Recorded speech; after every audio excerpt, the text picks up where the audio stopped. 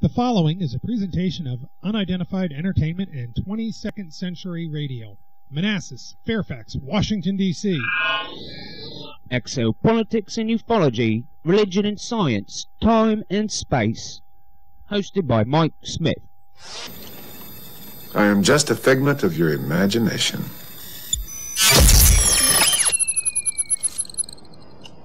You're listening to the Mike Smith Show. You look in the sky a lot? Hi everybody, welcome back to the show. This is hour 3 of episode 17 of Time and Space from 22nd Century Radio, and I'm your host, Mike Smith.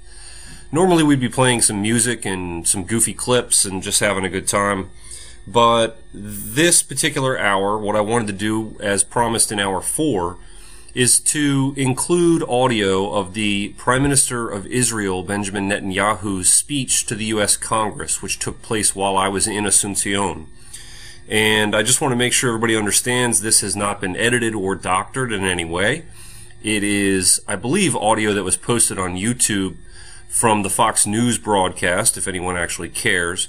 But Mike Fay and I are going to be going into some depth and discussion in hour 4 about this address, and I think that it's just that interesting and important, perhaps, for everyone to hear. So please enjoy, without any further ado. This is Benjamin Netanyahu in May of 2011.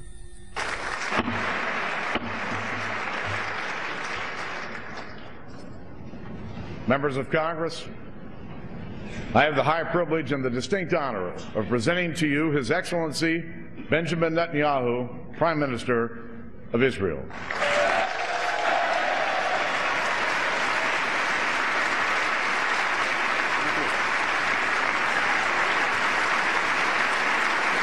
Thank you.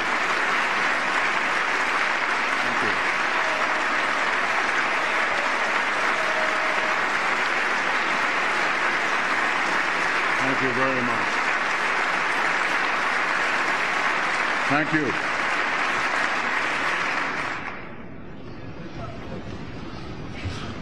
Vice President Biden, Speaker Boehner, distinguished senators, members of the House, honored guests, I'm deeply moved by this warm welcome. And I'm deeply honored that you've given me the opportunity to address Congress a second time. Mr. Vice President,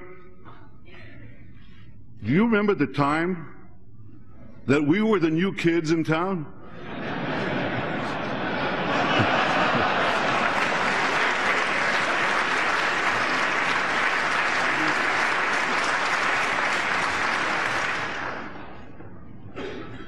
And I do see a lot of old friends here. And I see a lot of new friends of Israel here as well. Democrats and Republicans alike.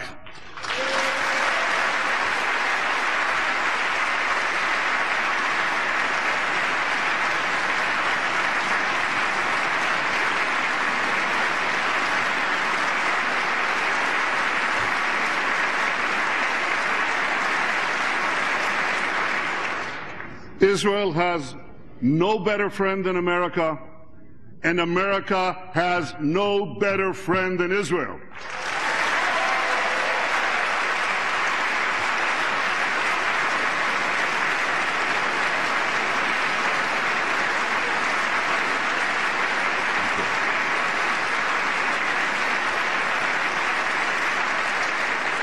We stand together to defend democracy. We stand together to advance peace. We stand together to fight terrorism. Congratulations, America. Congratulations, Mr. President. You got bin Laden. Good riddance.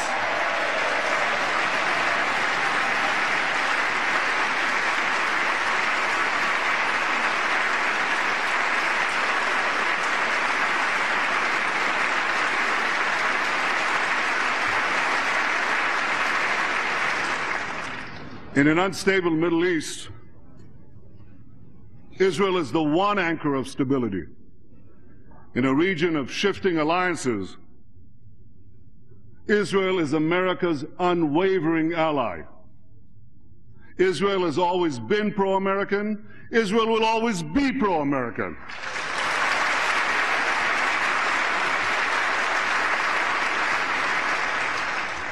My friends, you don't need to do nation building in Israel. We're already built.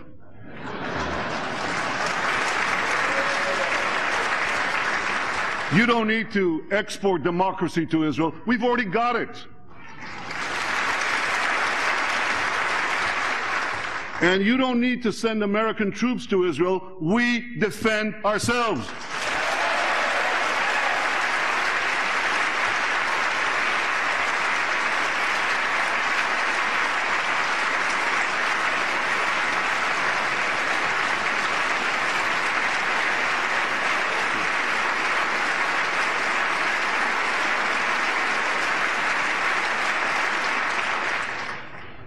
You've been very generous in giving us tools to do the job of defending Israel on our own. Thank you all, and thank you, President Obama, for your steadfast commitment to Israel's security. I know economic times are tough. I deeply appreciate this.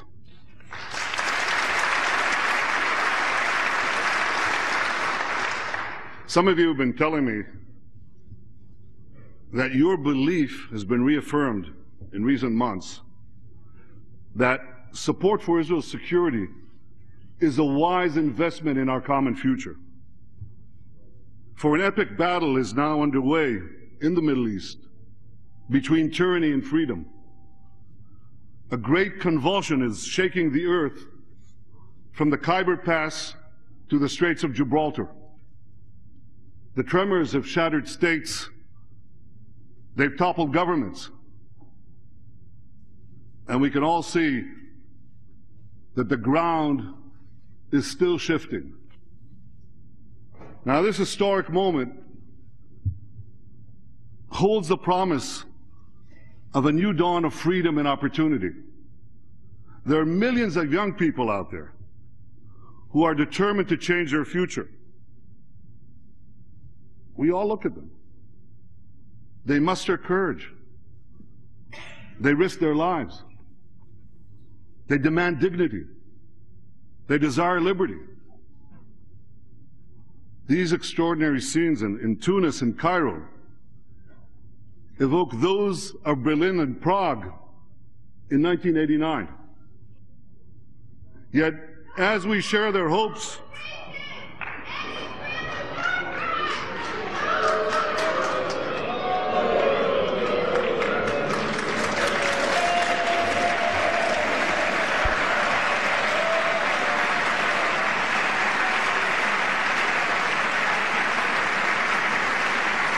it sounds as though some protest group made it into the House gallery, the balcony up above, where you can observe what's going on in the House chambers. Number of groups, anti-war groups, green groups, all kinds of people like to get in there. That appears to be what that disturbance was. That in our free societies you can have protests. You can't have these protests in the farcical parliaments in Tehran or in Tripoli. This is real democracy.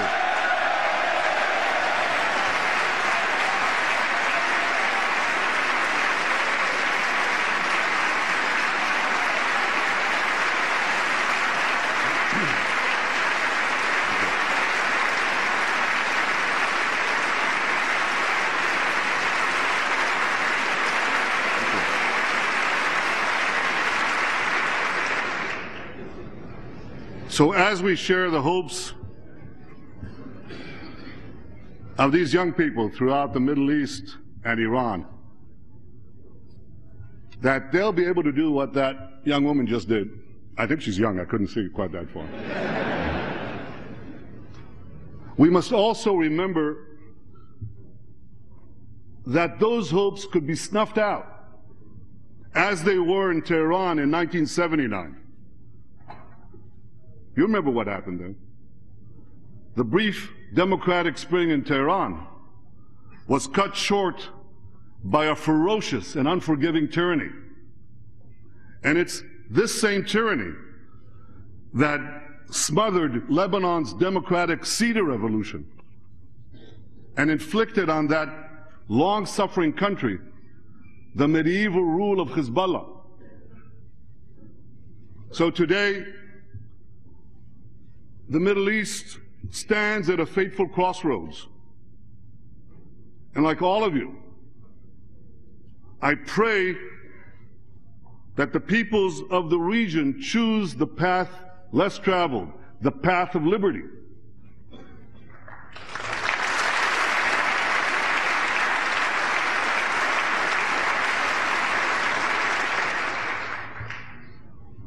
No one knows what this path consists of better than you. Nobody. This path of liberty is not paved by elections alone. It's paved when governments permit protests in town squares, when limits are placed on the powers of rulers, when judges are beholden to laws and not men, and when human rights cannot be crushed by tribal loyalties or mob rule. Israel has always embraced this path in a Middle East that has long rejected it. In a region where women are stoned, gays are hanged, Christians are persecuted, Israel stands out. It is different. And this was seen.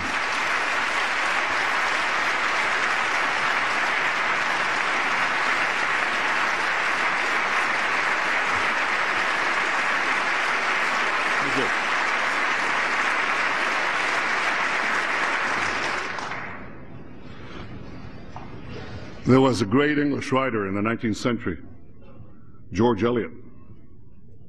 It's a she. That was a pseudonym in those days. George Eliot predicted over a century ago that once established, the Jewish state, here's what she said, the Jewish state will shine like a bright star of freedom amid the despotisms of the East. Well, she was right. We have a free press, independent courts, an open economy, rambunctious parliamentary debates. Now don't laugh. You see, you think you're tough on one another here in Congress? Come spend a day in the Knesset. Be my guest.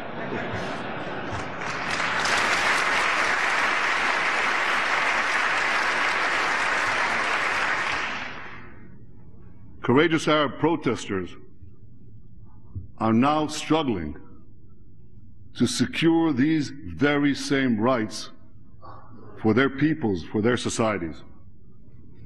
We're proud in Israel that over 1 million Arab citizens of Israel have been enjoying these rights for decades.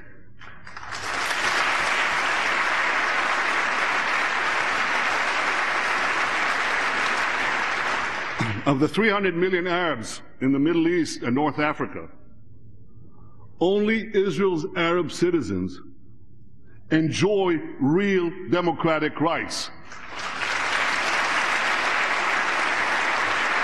Now, I want you to stop for a second and think about that. Of those 300 million Arabs, less than 0.5% are truly free, and they're all citizens of Israel.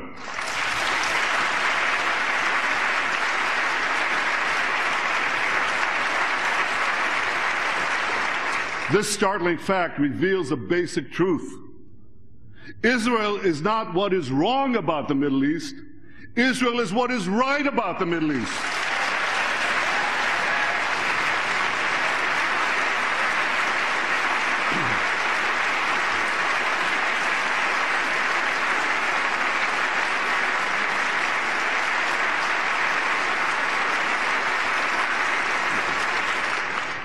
Israel fully supports the desire of Arab peoples in our region to live freely.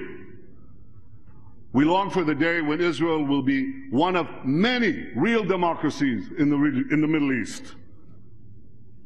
15 years ago, I stood at this very podium.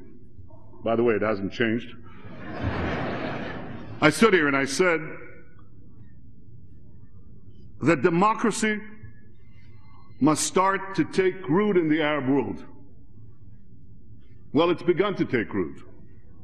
And this beginning holds the promise of a brilliant future of peace and prosperity.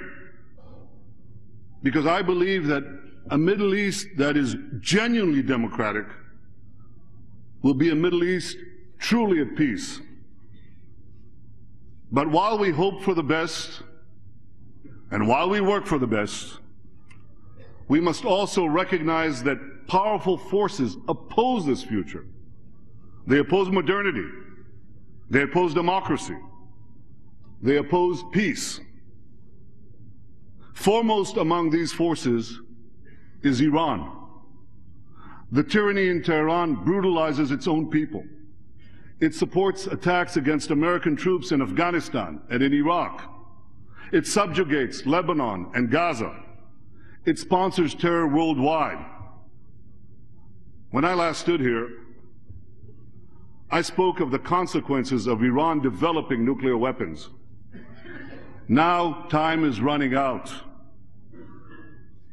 The hinge of history may soon turn. For the greatest danger of all could soon be upon us. A militant Islamic regime armed with nuclear weapons. Militant Islam threatens the world. It threatens Islam.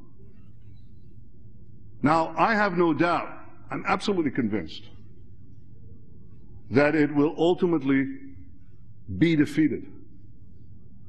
I believe it will eventually succumb to the forces of freedom and progress.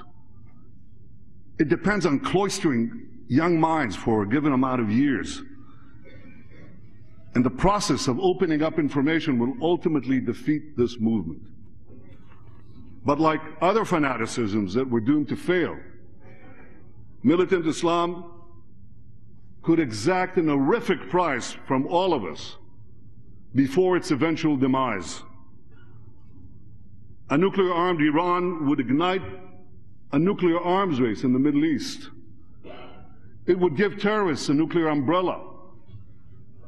It would make the nightmare of nuclear terrorism a clear and present danger throughout the world.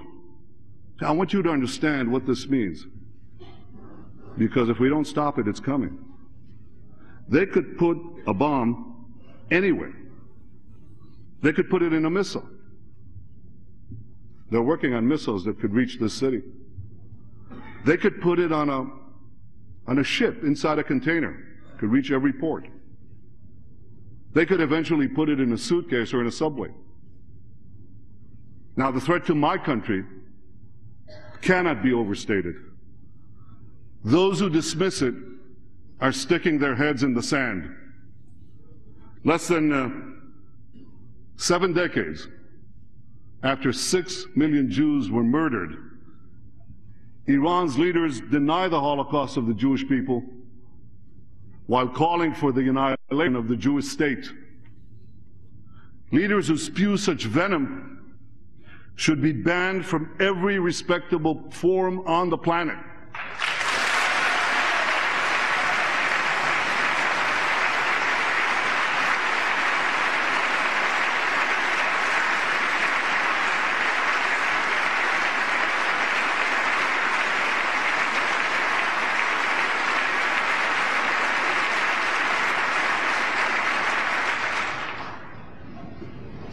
But there's something that makes the outrage even greater. And you know what that is? It's the lack of outrage. Because in much of the international community, the calls for our destruction are met with utter silence. It's even worse, because there are many who rush to condemn Israel for defending itself against Iran's terror proxies. Not you. Not America.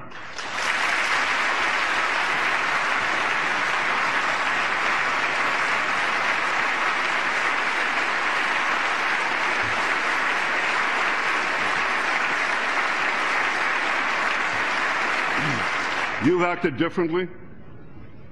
You've condemned the Iranian regime for its genocidal aims.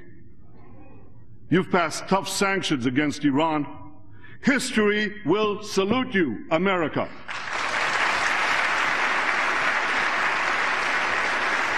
President Obama has said that the United States is determined to prevent Iran from developing nuclear weapons.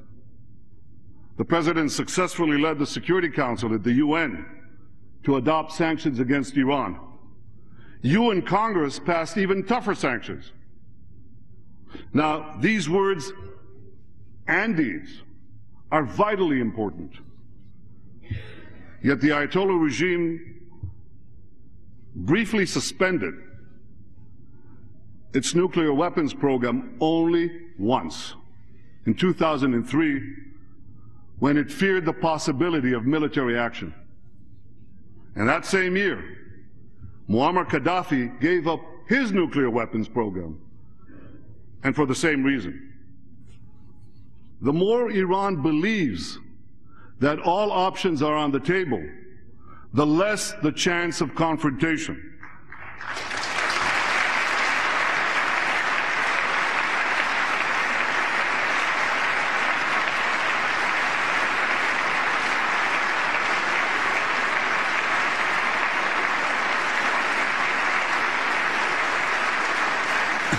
And this is why I ask you to continue to send an unequivocal message that America will never permit Iran to develop nuclear weapons.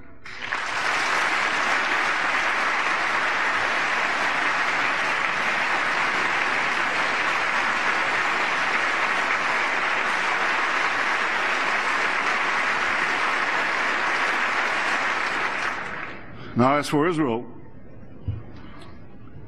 if history has taught the Jewish people anything,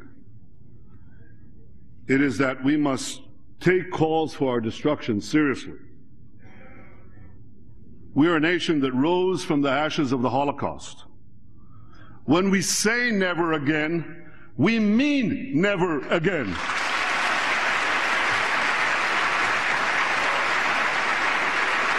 Israel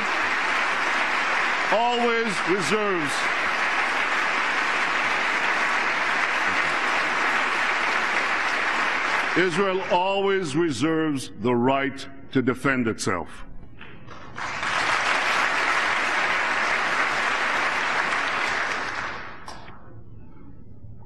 My friends, while Israel will be ever vigilant in its defense, we'll never give up our quest for peace. I guess we'll give it up when we achieve it. Because we want peace. Because we need peace. Now, we've achieved historic peace agreements with Egypt and Jordan, and these have held up for decades. I remember what it was like before we had peace. I was nearly killed in a firefight inside the Suez Canal. I mean that literally, inside the Suez Canal. And I was going down to the bottom with a 40-pound ammunition pack on my back, and somebody reached out to grab me, and they're still looking for the guy who did such a stupid thing. And I was nearly killed there. And I remember battling terrorists along both banks of the Jordan. Too many Israelis have lost loved ones, and I know their grief. I lost my brother. So no one in Israel wants a return to those terrible days. The peace with Egypt and Jordan has long served as an anchor of stability and peace in the heart of the Middle East. And this peace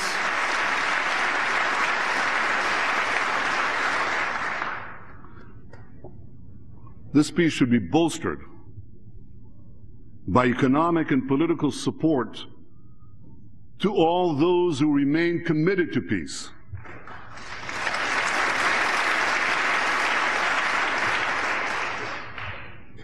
The peace agreements between Israel and Egypt and Israel and Jordan are vital but they're not enough. We must also find a way to forge a lasting peace with the Palestinians.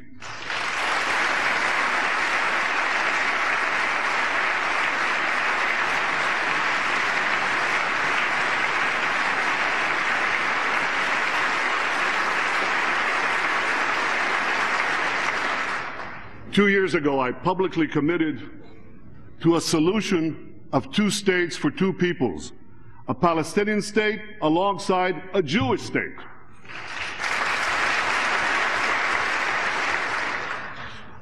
I'm willing to make painful compromises to achieve this historic peace. As the leader of Israel, it's my responsibility to lead my people to peace. Now, this is not easy for me. It's not easy, because I recognize that in a genuine peace, we'll be required to give up parts of the ancestral Jewish homeland. And you have to understand this. In Judea and Samaria, the Jewish people are not foreign occupiers.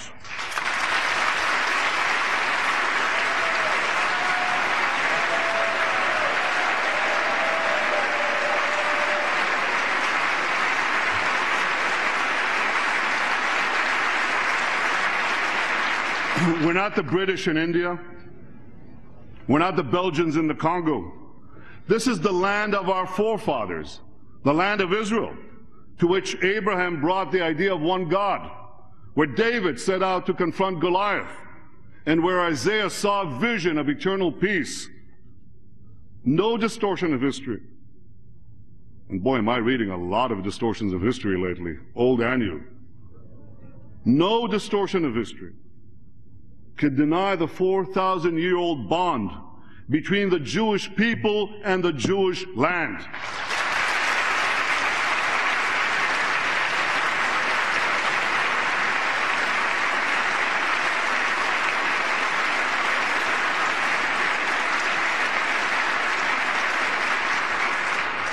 But there is another truth.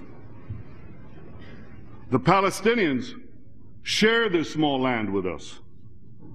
We seek a peace in which there'll be neither Israel's subjects nor its citizens. They should enjoy a national life of dignity as a free, viable, and independent people living in their own state.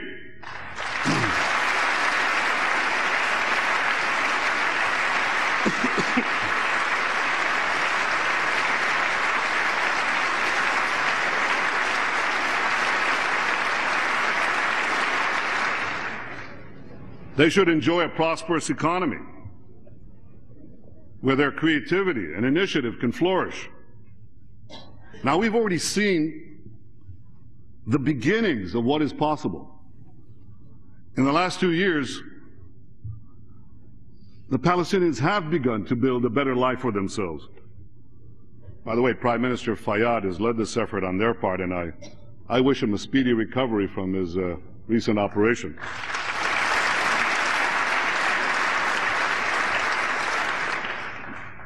We've helped on our side.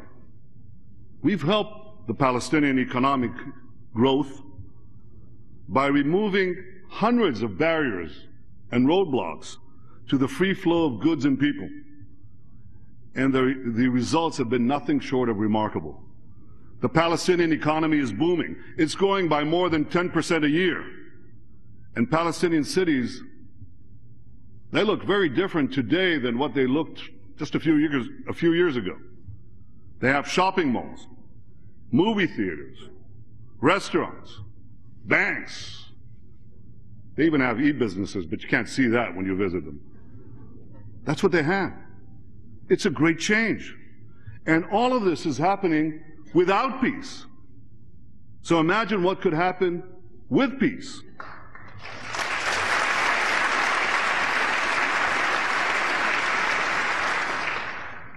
Peace would herald a new day for both our peoples, and it could also make the dream of a broader Arab-Israeli peace a realistic possibility.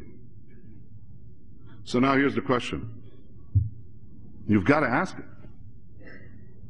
If the benefits of peace with the Palestinians are so clear, why has peace eluded us? Because all 6 Israeli prime ministers, since the signing of the Oslo Accords, agreed to establish a Palestinian state, myself included. So why has peace not been achieved? Because so far, the Palestinians have been unwilling to accept a Palestinian state if it meant accepting a Jewish state alongside it. You see, our conflict has never been about the establishment of a Palestinian state. It's always been about the existence of the Jewish state. This is what this conflict is about.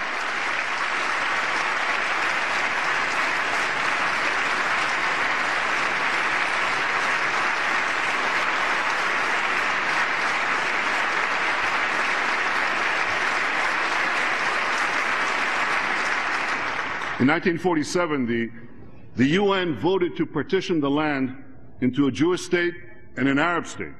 The Jews said yes, the Palestinians said no. In recent years, the Palestinians twice refused generous offers by Israeli prime ministers to establish a Palestinian state on virtually all the territory won by Israel in the Six-Day War. They were simply unwilling to end the conflict. And I regret to say this. They continue to educate their children to hate. They continue to name public squares after terrorists. And worst of all, they continue to perpetuate the fantasy that Israel will one day be flooded by the descendants of Palestinian refugees. My friends, this must come to an end.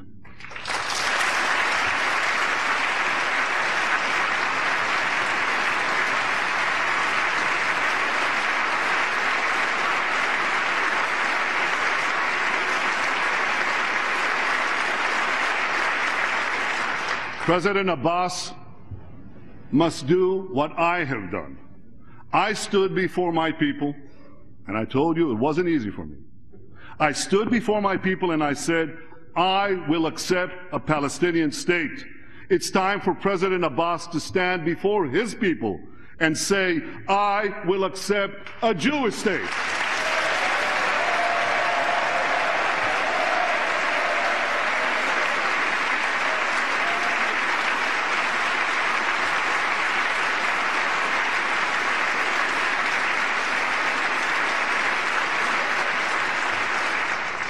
Those 6 words will change history.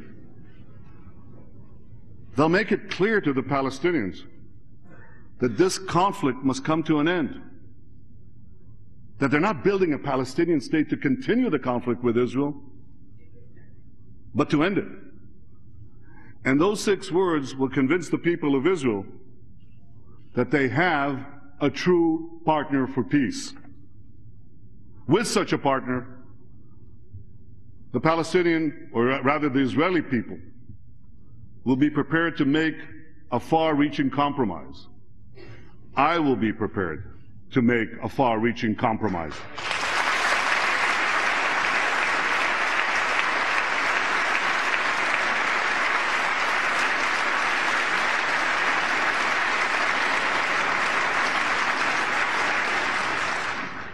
This compromise must reflect the dramatic demographic changes that have occurred since 1967. The vast majority of the 650,000 Israelis who live beyond the 1967 lines reside in neighborhoods and suburbs of Jerusalem and Greater Tel Aviv. Now, these areas are densely populated, but they're geographically quite small. And under any realistic peace agreement, these areas, as well as other places of critical strategic and national importance, will be incorporated into the final borders of Israel.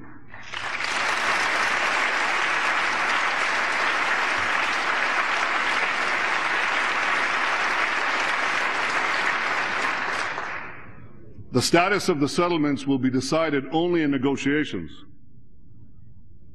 But we must also be honest. So I'm saying today something that should be said publicly by all those who are serious about peace. In any real peace agreement, in any peace agreement that ends the conflict, some settlements will end up beyond Israel's borders. Now, the precise delineation of those borders must be negotiated. We'll be generous about the size of the future Palestinian state. But as President Obama said, the border will be different than the one that existed on June 4th, 1967. Israel will not return to the indefensible boundaries of 1967.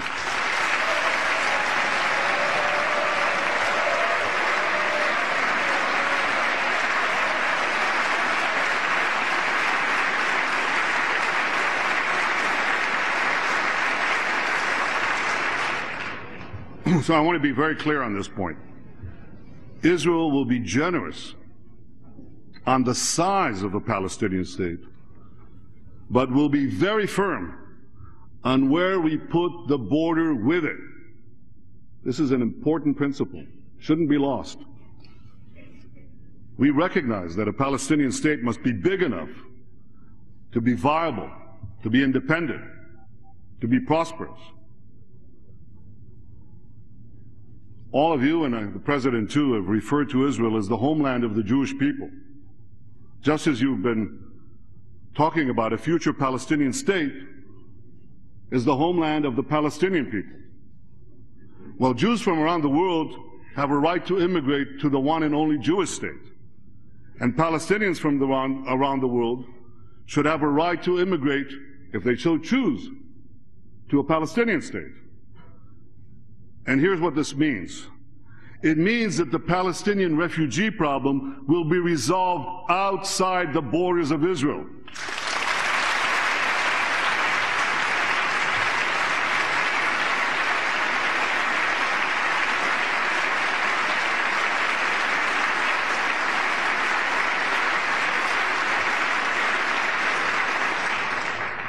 You know, everybody knows this.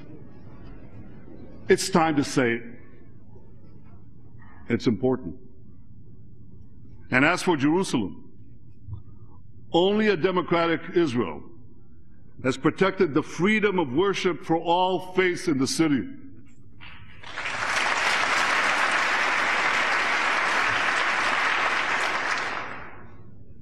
Throughout the millennial history of the Jewish capital, the only time that Jews, Christians, and Muslims could worship freely, could have unfettered access to their holy sites, has been during Israel's sovereignty over Jerusalem.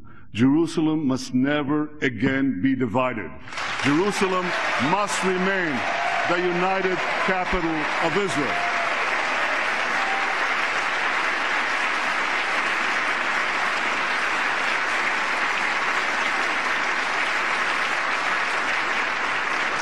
I know this is a difficult issue for Palestinians, but I believe that with creativity and with goodwill, a solution can be found. So this is the peace I plan to forge with a Palestinian partner committed to peace.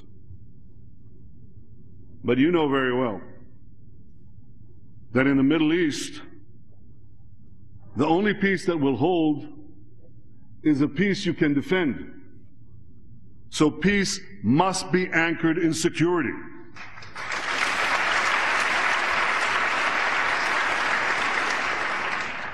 In recent years, Israel withdrew from South Lebanon and from Gaza. We thought we'd get peace.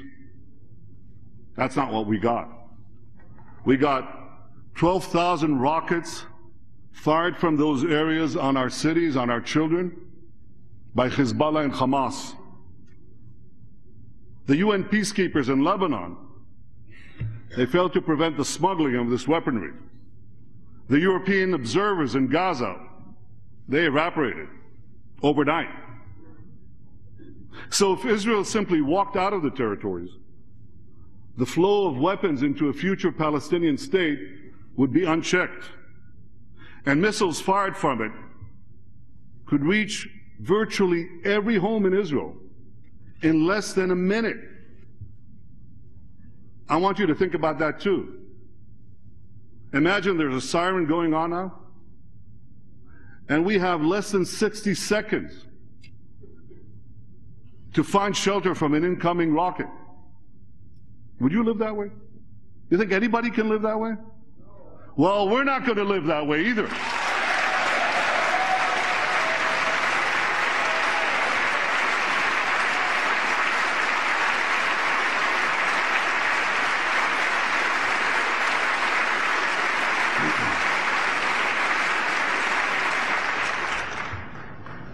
The truth is that Israel needs unique security arrangements because of its unique size.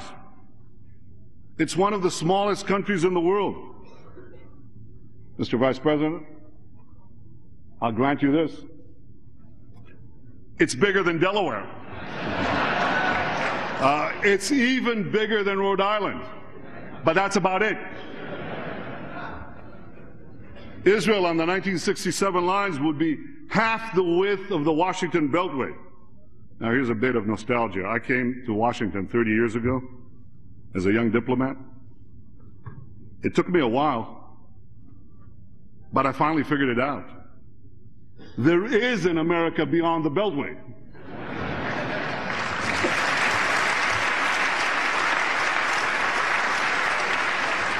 But Israel on the 1967 lines would be only 9 miles wide. So much for strategic depth. So it's therefore vital, absolutely vital, that a Palestinian state be fully demilitarized. And it's vital, absolutely vital, that Israel maintain a long-term military presence along the Jordan River.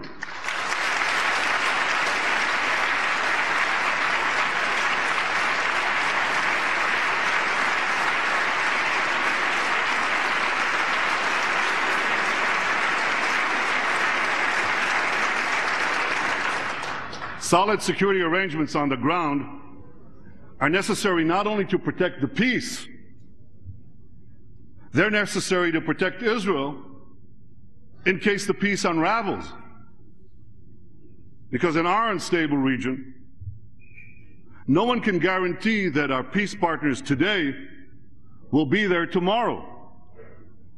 And my friends, when I say tomorrow, I don't mean some distant time in the future. I mean tomorrow.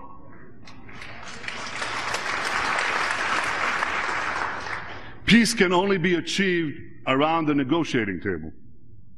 The Palestinian attempt to impose a settlement through the United Nations will not bring peace. It should be forcefully opposed by all those who want to see this conflict end. I appreciate the President's clear position on this issue. Peace cannot be imposed. It must be negotiated.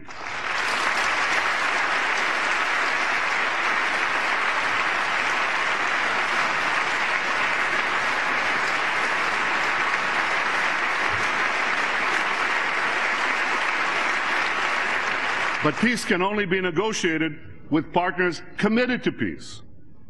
And Hamas is not a partner for peace. Hamas remains committed to Israel's destruction and to terrorism. They have a charter. That charter not only calls for the obliteration of Israel,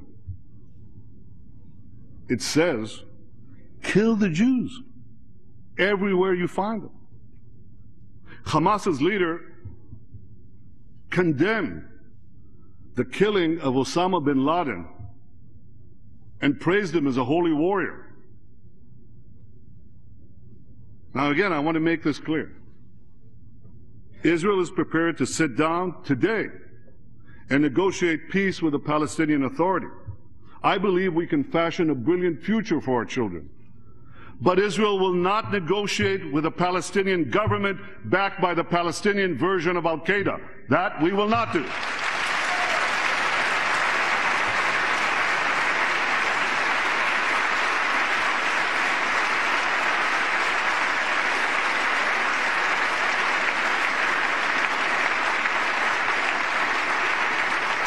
So I say to President Abbas, tear up your pact with Hamas. Sit down and negotiate. Make peace with a Jewish state.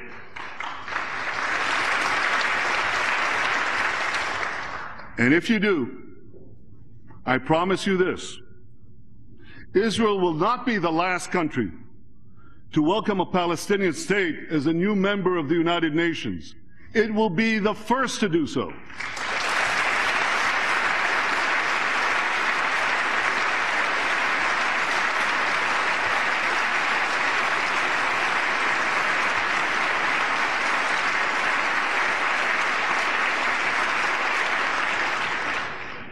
My friends, the momentous trials of the last century and the unfolding events of this century attest to the decisive role of the United States in defending peace and advancing freedom.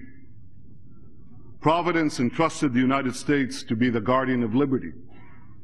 All people who cherish freedom owe a profound debt of gratitude to your great nation.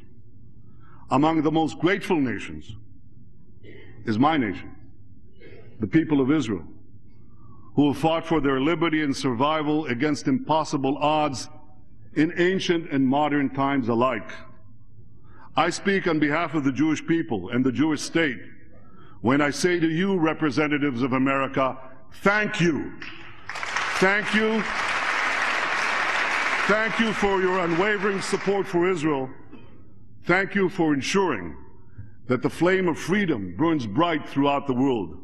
May God bless all of you, and may God forever bless the United States of America.